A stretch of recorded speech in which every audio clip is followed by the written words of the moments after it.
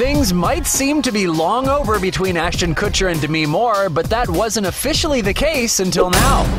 The two have since moved on from their relationship, but we've learned they have finally signed their divorce papers, making their separation final. So what the heck took them so long? Well, since Ashton was recently named Forbes' highest paid television actor, we can only imagine how difficult a divorce must be, and that's exactly why it took this long.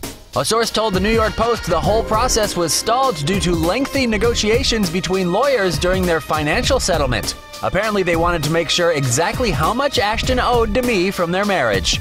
But now that whole messy process is over since the papers are signed, 2 years after their relationship crumbled.